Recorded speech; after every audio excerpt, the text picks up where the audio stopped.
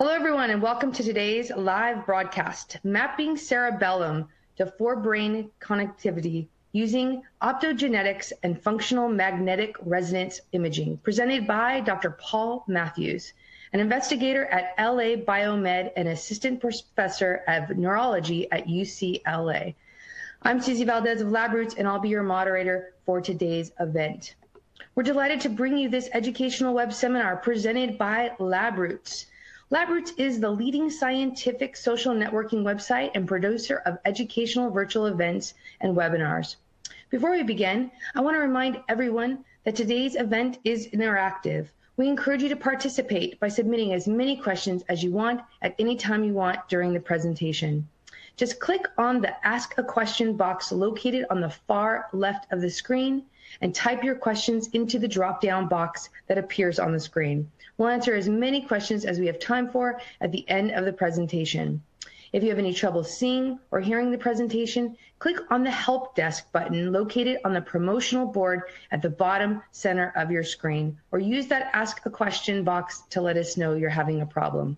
The presentation is educational and thus offers continuing education credits. Please click on the Continuing Education Credit tab located on the top right corner of your presentation window and follow the process for obtaining more credits. Please join me now in welcoming our presenter, Dr. Paul Mathews. I will now turn the presentation over to him. Welcome, sir. Thanks. So I'm definitely excited to talk to you today. Thank you for inviting me to speak at this LabRoots Neuroscience event. I'll be telling you a bit about a methodological approach that we've used to begin to map cerebellum-to-forebrain connections. The talk today will sort of follow this general outline. I'm going to tell you a bit about and remind you of cerebellar anatomy and connectivity. I want to give you a little bit of a background as to some of the current limits in our understanding of cerebellar connectivity and function, especially in terms of connections to the forebrain and how it might be involved in a higher order brain function. I'll tell you a bit about our recently published work that shows how we can utilize an approach to map region-specific connectivity between the cerebellum and forebrain by combining optogenetics and functional resonance magnetic imaging. And then at the very end, I'll tell you a little bit about how we're interested in extending this approach to understand the links between disruptions in connectivity and potentially psychiatric illness. So to start with, here's sort of an obligate image of the cerebellum. I wanted to show you this in particular so that you could have some reference between both the human brain and that of the rodent brain. Today's talk will focus on experiments that were conducted in the mouse brain. So the cerebellum is located just dorsal of the brainstem. There are a number of anatomical subdivisions that can be described, including the anterior and posterior lobes, as well as a central vermal region. If we look at the ventral view, we can see that there's also this sort of evolutionarily old floccular nodular lobe. The cerebellum can be further broken down into a number of other anatomical subdivisions. On the right here, you can see a cartoon of a human cerebellum, and on the left, that of a rodent, in this case, particularly a rat. The cerebellum from rostral to caudal, which is top to bottom in this, can be divided across 9 different folia, and this is within the vermal region. We can, from medial to laterally, divide it up into the vermis, paravermis, and hemispheres. And then we can continue to, at least within the hemispheres, create define anatomical subdivisions, including the lateral, the simplex, LS there, crus 1, crus 2, the paramedial lobule, as well as the paraflocculus, etc. Now, within the cerebellum is basically composed within all of these anatomical regions, a number of folia or invaginations, as you can see here, that evolutionarily increase as you go from the rat, which you see in the top left, down to the human in the bottom right. Within each of these folia, similar to what you see in the neocortex or the cerebral cortex, that the cortical structure of the cerebellum is composed of a repeating motif of specific neurons that are interconnected in ways in which we have a pretty good idea of. The major players in this, although there are a few others, are granule cells, the molecular layer interneurons, as well as probably the most well-known neurons in the cerebellum, that of the Purkinje neurons.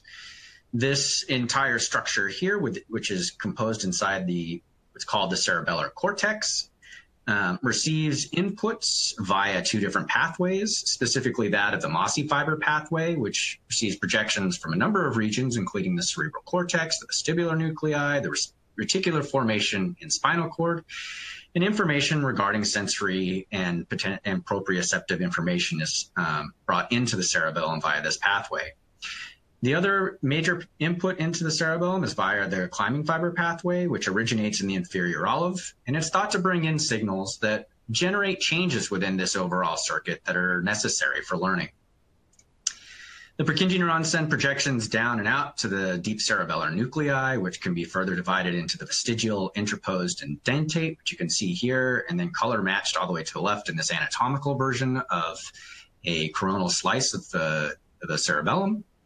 And then ultimately, the deep cerebellar nuclei are, except for some vestibular regions of the cerebellum, the only areas that project out of the cerebellum. So the cerebellum can sort of grossly at this point be subdivided based on its inputs and outputs. That is, there are regions on the lateral edge of the cerebellum that send and receive projections primarily through the thalamus to regions of the forebrain, and this composes the cerebrocerebellum.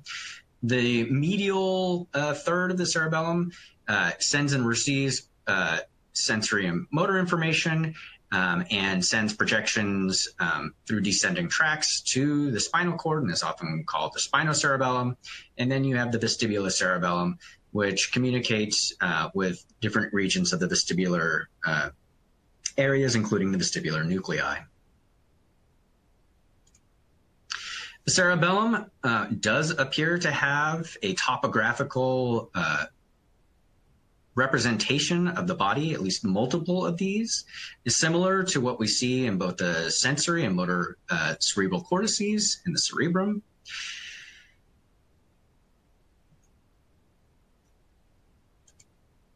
However, we don't have a real clear understanding and have not been able to further delineate functional regions of the cerebellum to the point in which we can identify specific visual, potentially cognitive, or speech regions of the cerebellum.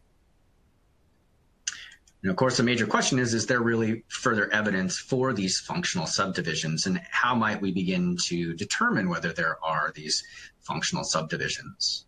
Well, one way to do that, and the way we've often done that within the cerebral cortex, is to begin to define both the inputs as well as the outputs.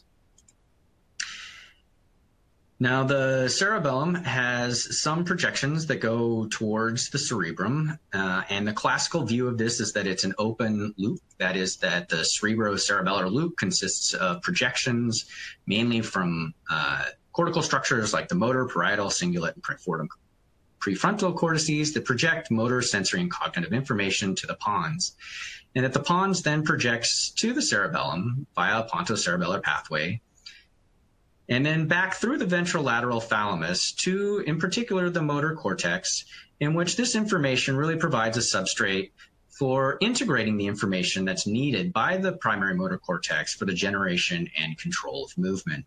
And really, a lot of what we know about the cerebellum, and given what we know about diseases of the cerebellum, that it disrupts motor behavior. However, a number of research studies over the last 20 to 30 years have really broadened our understanding of what the cerebellum what its function might be. This is certainly the case with research that has been pioneered by Jeremy Schmahmann, who is one of the keynote speakers in this series. So what evidence is there that the cerebellum might contribute in some fashion to a more broad and diverse set of behaviors other than just motor function, which is suggested by this type of cerebrocerebellar loop? Well, Pioneering work by Strick and colleagues has shown that there are a number of projections via predominantly regions in the dentate part of the cerebellar nuclei to a number of regions that are not only motor but also non-motor in function, including regions of the brain like the inferior parietal cortex and the prefrontal cortex. Further studies have also shown that there are projections to the striatum, as well as the hypothalamus and the VTA.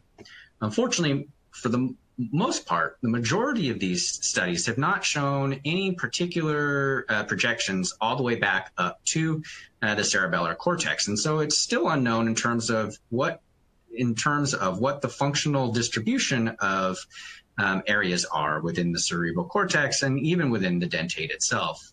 And part of this has to do with limitations in the methods that have been used to do these types of tracings, and that is basically using retrograde transsynaptic methods. And the problem here is that oftentimes what one would have to do is use a priori decisions in terms of the regions in which they'll inject these retrograde dyes, basically making a decision as to where to try to trace back into the cerebellum that the cerebellum projects to. What one would ultimately like to be able to do is to identify, is to do it in the reverse direction. That is, identify a specific region in the cerebellum and look forward as to where it is that it connects to. Unfortunately, even with new methods that we have for track tracing, which we can jump maybe one synapse, we're unable to fully define and map out the different projections of discrete anatomical subregions of the cerebellum, in particular within the cerebellar cortex. So are these projections functional? Electrophysiological approaches have further validated that these projections do have functional relevance, in that a number of studies have shown that by modulating activity predominantly within the cerebellar nuclei, that you can record changes in activity by modulating regions of the cerebellum. However, still, we don't have a clear understanding of what these direct or indirect pathways are. And in large part, we don't know which parts specifically of the cerebellum project to what array of regions down across the forebrain. Now, imaging networks suggest that there is a diversity in these projections and that the cerebellum interacts significantly with different parts of the forebrain. So imaging using resting state, magnetic resonance imaging, has defined what are termed control networks. These are networks of interconnected brain regions that show correlation in activity during some type of brain state, such as the salience network, the executive control network, and the default mode network. Now, the cerebellum has been found to participate across a number of these different control networks, including the executive control network. You can see the right and left as there's an asymmetry in these control networks, and that it participates within the default mode, the salience, and the sensory motor network. And what's also interesting here is that it's not the entire cerebellum, but discrete regions of the cerebellum that appear to be involved in different types of control networks. What you see on the right here are structural scans of horizontal images of the cerebellum. And each of these colored areas indicates that part of the brain is involved in a particular control network, which is indicated on the left. And you can see that there are discrete regions of the cortex that are involved in specific control networks, suggesting that different areas of the cerebellum are involved in specific functional aspects of behavior. And this has been further illustrated by work by Yale and Buckner that looked, again, using resting state correlations to show that different areas of the cerebellar cortex have correlational activity with a wide variety of regions across the entire cerebrum. Work by Jeremy Schmahmann, as I mentioned before, is one of the keynote speakers for this symposia, has spent quite a lot of time and effort in basically championing a somewhat becoming more appreciated fact that the cerebellum is likely contributing to more than just the motor control domain. And a major challenge in this has been that non-motor behavior deficits that he has been able to define within cerebellar disorders are oftentimes much less obvious and intrusive than motor deficits, and have it in most cases and are often ignored. But with some stringent tests, one can and have found that there are major domains within non-motor domains in which the cerebellum appears to be in control of, and this or contributing to, and that includes behaviors and domains including the attentional control, emotional control, autism spectrum, psychosis spectrum, and social skill set. And it's likely that the way that the cerebellum is contributing across this diverse domain, this diverse set of domains, is through interactions with the forebrain, and which suggests that we really do need to understand and define what are the functional regions of the cerebellum that project to the forebrain, and what is the differences that exist across these different functional domains. So ultimately, what I'm really interested in is what types of methods can we use to specifically delineate from any given region within the cerebellar cortex, such as medial crus 1, what is the array of areas within the forebrain that it functionally connects to, that it interacts with, that it has influence on. So one of the challenges with this is basically due to the fact that Purkinje neurons are inhibitory. So one can't go into the cerebellar cortex, stick an electrode, stimulate, and then record downstream, as the ultimate effect of that stimulation causes inhibition of the deep cerebellar nuclei. Of course, this inhibition is known to cause a biphasic response, which I'll actually show you in a minute. And it's hard to utilize that in some senses as a way to properly drive output from the cerebellar cortex in order to understand what are the outputs regions that are modulated. So in order to control specific regions of the cerebellum, we've decided to take an optogenetic approach that takes microbial opsins that can transduce a change in the neural activity within the neurons, in particular either channel rhodopsin 2 or ARCH.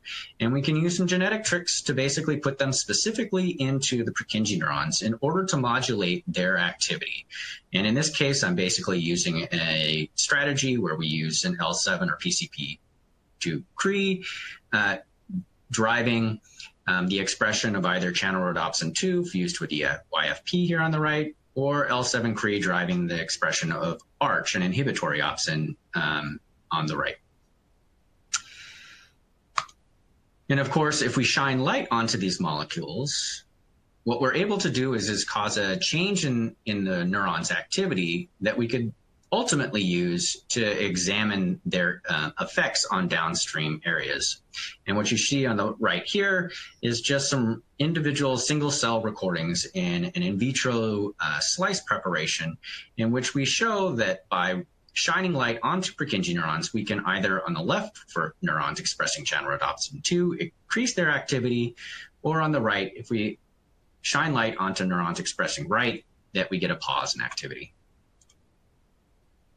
What happens in the live animal when we do this? So what we can do is we can use recording electrodes and put them into the brain in an awake behaving animal, shine light onto Purkinje neurons expressing either ARCH or channel rhodopsin, and see how it changes activity there.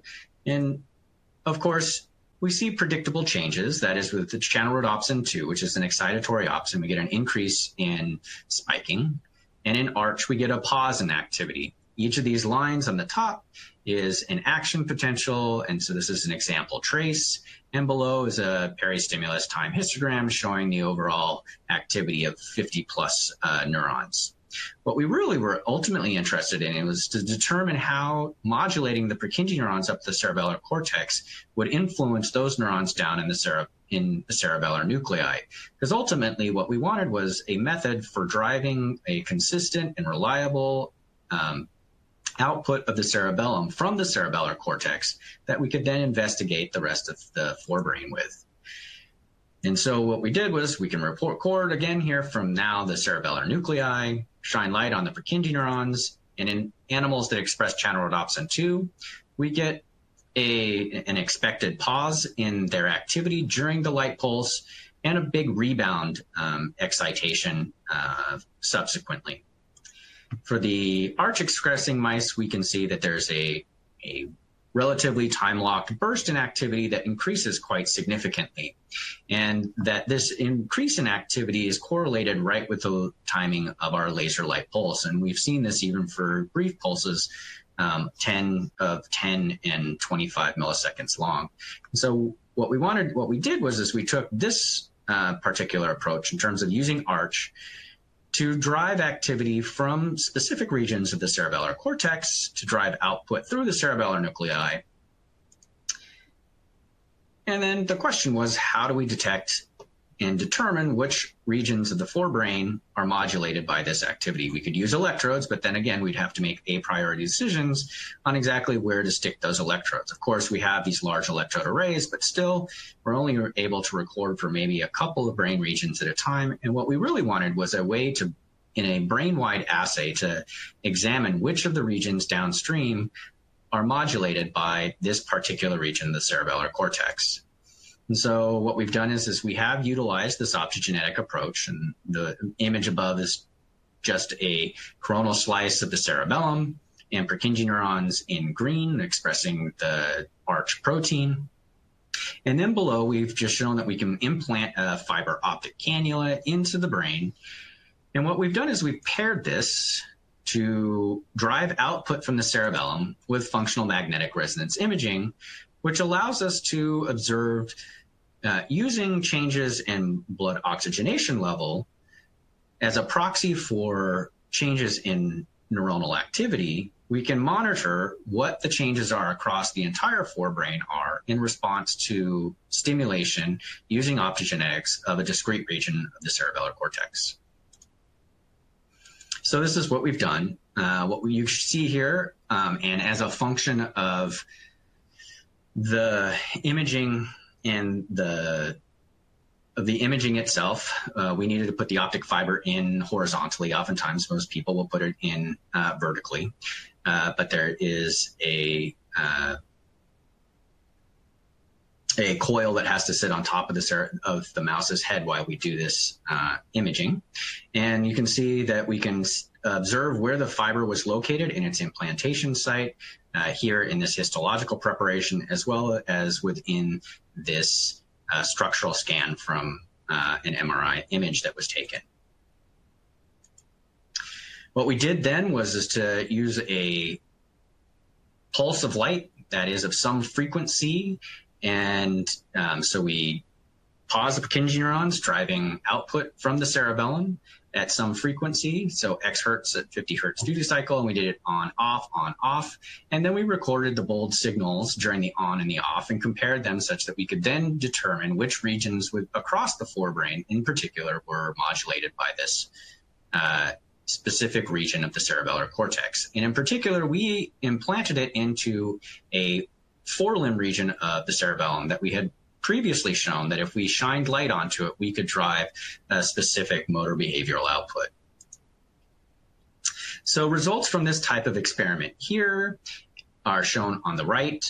What you can see on the top are basically structural scans with an anatomical atlas outlined on top, and then colored on top of that are regions in which the bold signal, or we can talk about it as being the neural activity within it, are significantly modulated by light pulses in the cerebellar cortex. And in this case, I did it at 5 hertz, 10 hertz, and 20 hertz because we weren't exactly sure as to what frequency would best drive output through the cerebellum. What we found is that actually low frequency versus high frequency drives a significant output from the cerebellar cortex that can be detected both at the level of the thalamus, which you can see on the bottom left image of the brain. And then at 5 hertz, but not 10 and 20 hertz, we can see activation in the motor cortex, which you can see illustrated by that arrow. At the bottom here, we're basically looking at the percent bold change of the activated voxels within the motor cortex itself. And you can see that we see a relatively, we can detect changes in bold signal at 5 hertz, but we don't really see any significant activation across the 10 and 20 hertz that is at least prolonged across the entire stimulation, the light stimulation. So just to clarify in terms of what's in these graphs here at the bottom, the green bar indicates the time periods over which the light stimulus is on. In red are the animals that express arch that were stimulated, and in black are animals that were stimulated by the light but did not express the light manipulatable opsin.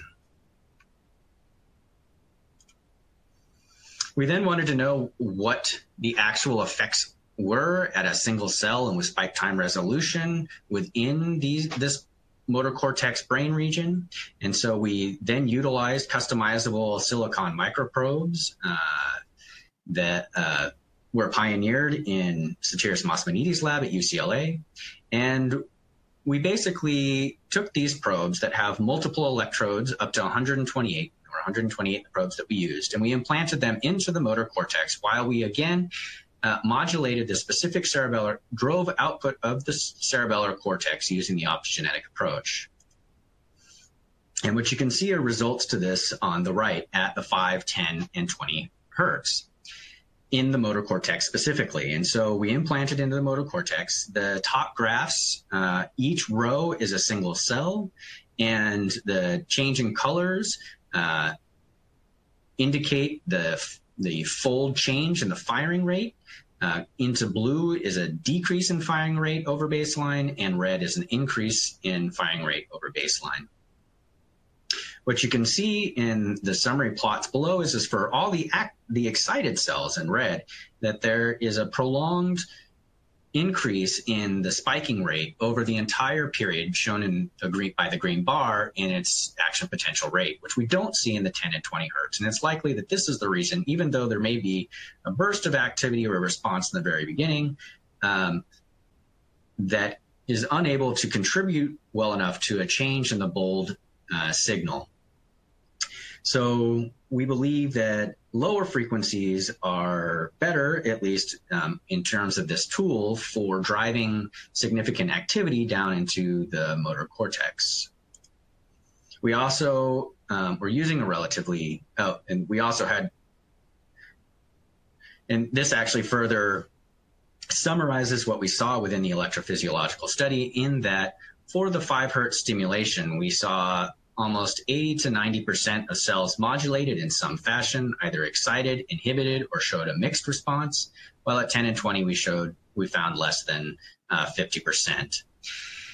And this is further summarized on the right, in that, or what we also observed was that the sustained response was very different between the 5 hertz compared to the 10 and 20 hertz, in which, if you look on the left here, in the average excited fold change in activity, that there's this hump of red demonstrating or illustrating a increase in change in activity that continues throughout the entire light pulse, whereas in the 10 and 20 hertz, this is not really apparent.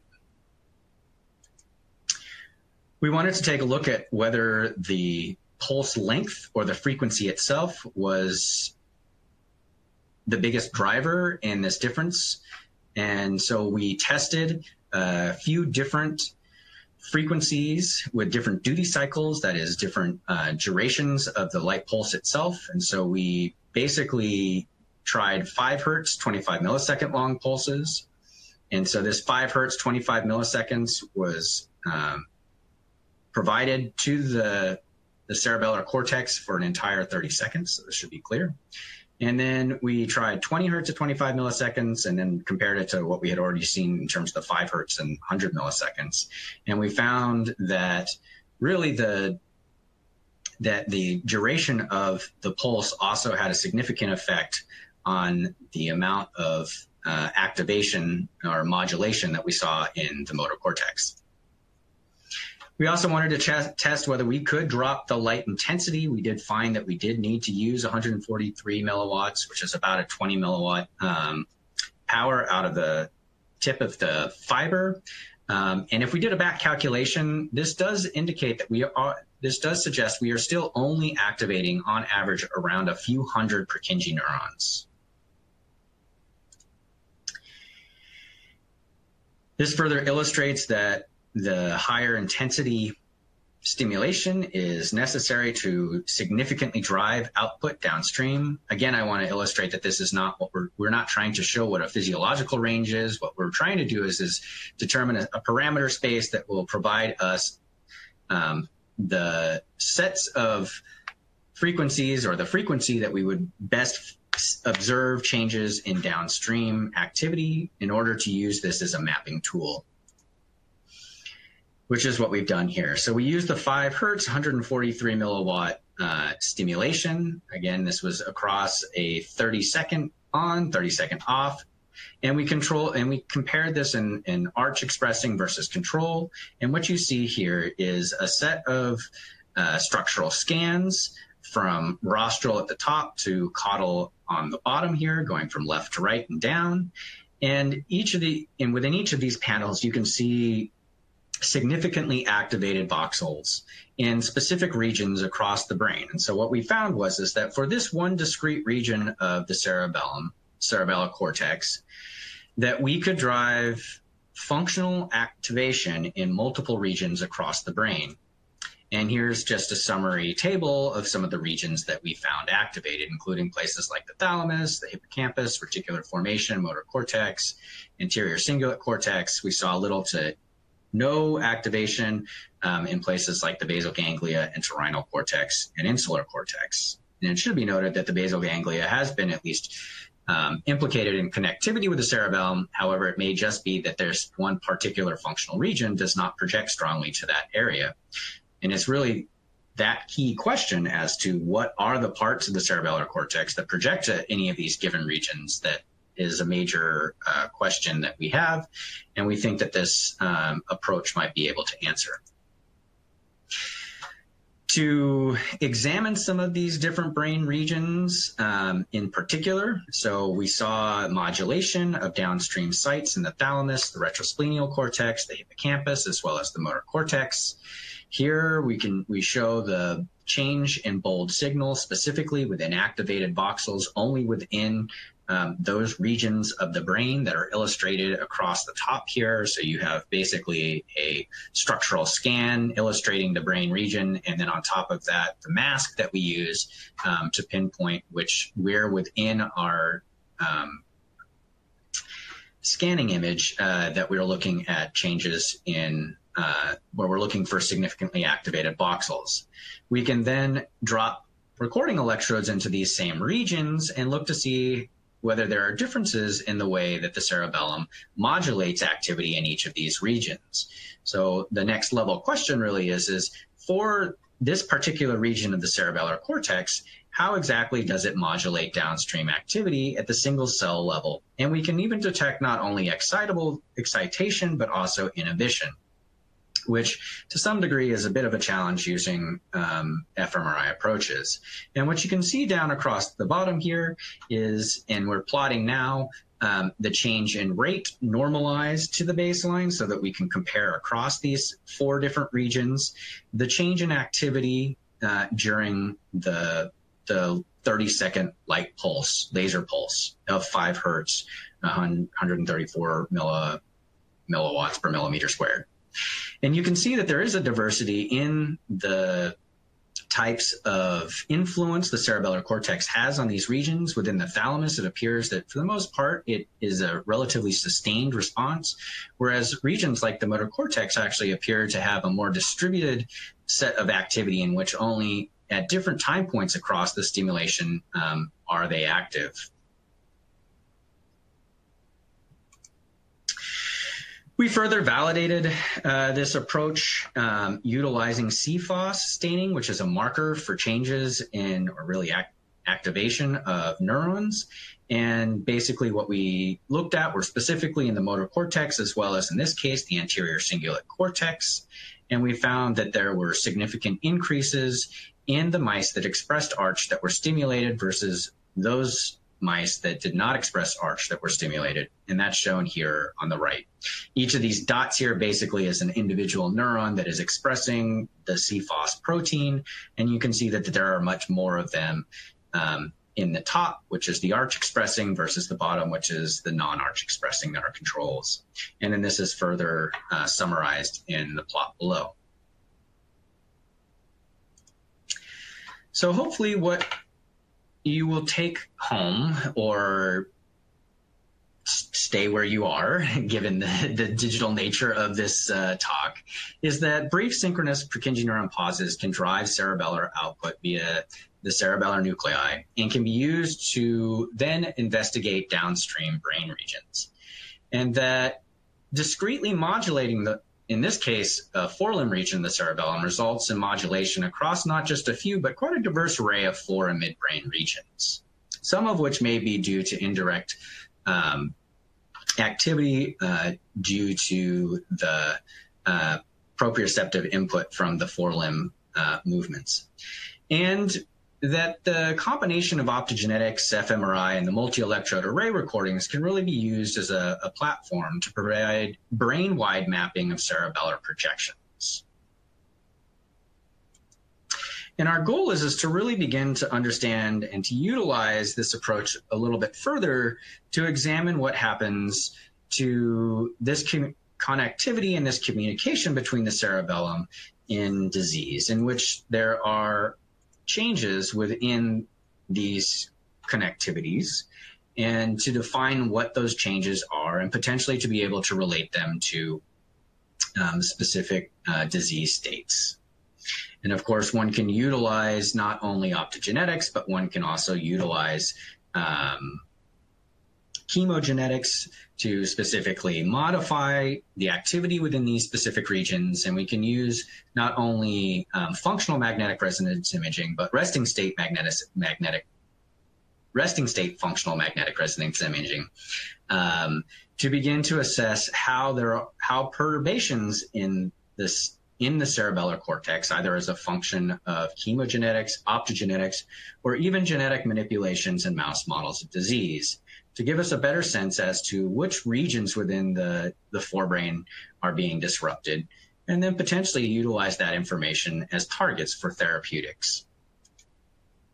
And I do want to end with a list of diseases that have at least implicated the cerebellum in potentially being either affected or being responsible for. So it's a little bit of a chicken or the egg question here, and whether the overall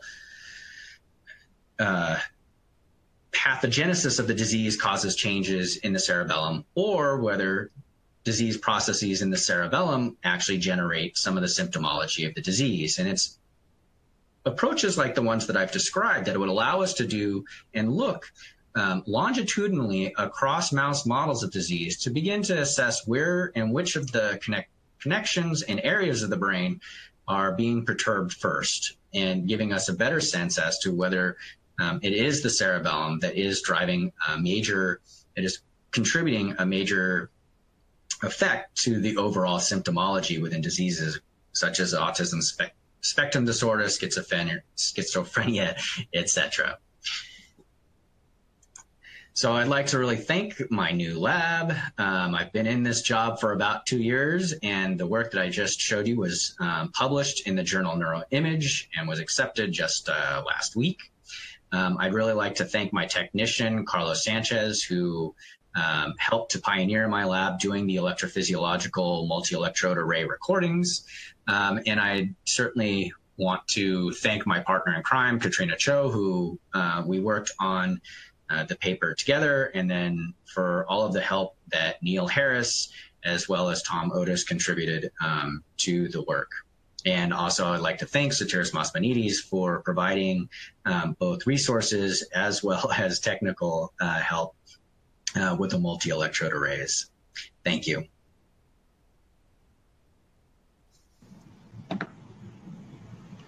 And thank you, Dr. Mathews, for that informative presentation.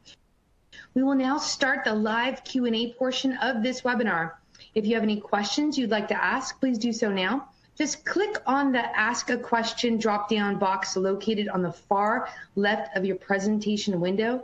Type that question into the box that appears on the screen and click the Send button. We'll answer as many questions as we have time for. So let's take a look at our incoming questions from our audience members now. Dr. Mathews, what advantages does the OFMRI approach provide compared to track tracing methods that have been previously used to show cerebellum-to-forebrain connectivity? Yes, so thank you.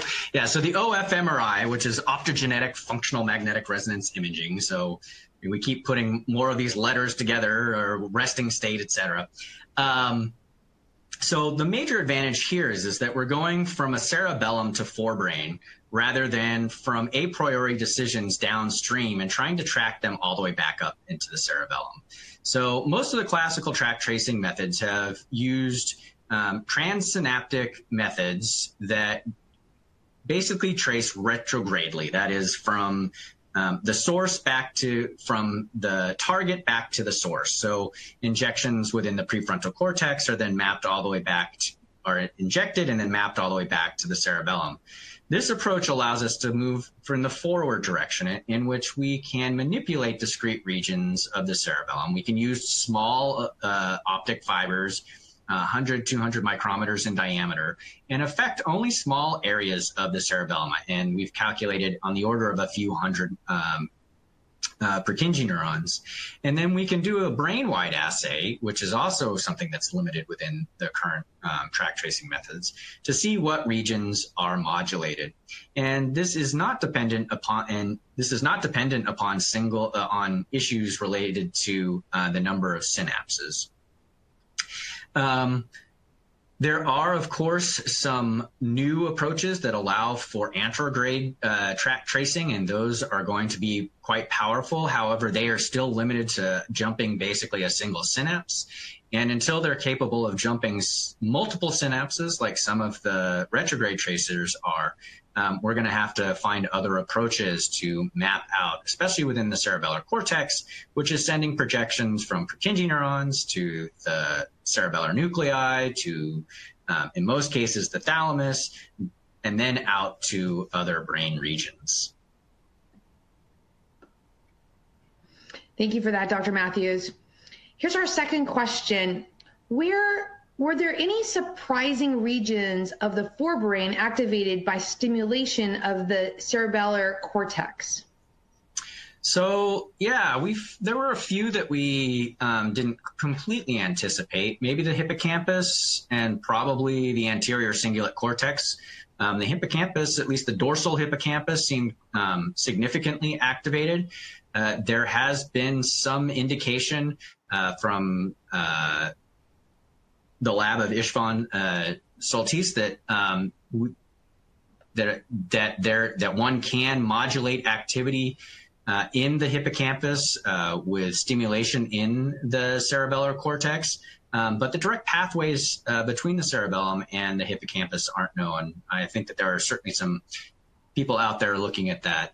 I think that it's pretty interesting that a putative sort of non-motor area like the anterior cingulate cortex is modulated here. And it certainly would be interesting to begin to probe using these multi-electrode arrays and some behavioral paradigms to begin to understand what that communication might be for. Thank you for that. And I want to remind audience members today that any questions not asked can be asked, and we will answer them via email from the presenter. Dr. Mathews, thank you so much for today. Would you like to provide any closing remarks for the audience? No, I don't think so. Okay, I'd like to once again thank Dr. Mathews for his presentation, and I'd also like to thank LabRoots for making today's educational webcast possible. Before we go, I want to remind everyone that today's webcast will be available on demand through June 2018. You'll receive an email from LabRoots letting you know that the webcast will be available for replay. Please share that announcement with your colleagues who may have missed today's live event. That's all for now, and thank you for joining us. We hope to see you again soon. Bye-bye. Thank you.